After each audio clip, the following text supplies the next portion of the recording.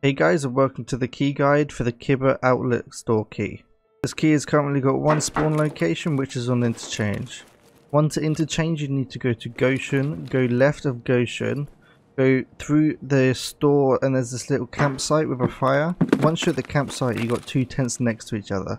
You need to go to the right tent, and just behind that right tent is where the key spawns. You can also get this key by trading with the therapist for 50 condensed milk. The key also spawns in the pockets and bags of Scavs. And now where to use this key. This key is used on Interchange. Once you're on Interchange, you need to go to the center of the mall and find the store Mantis. You need to go to the opposite side of Mantis and you'll see the store called KIBA.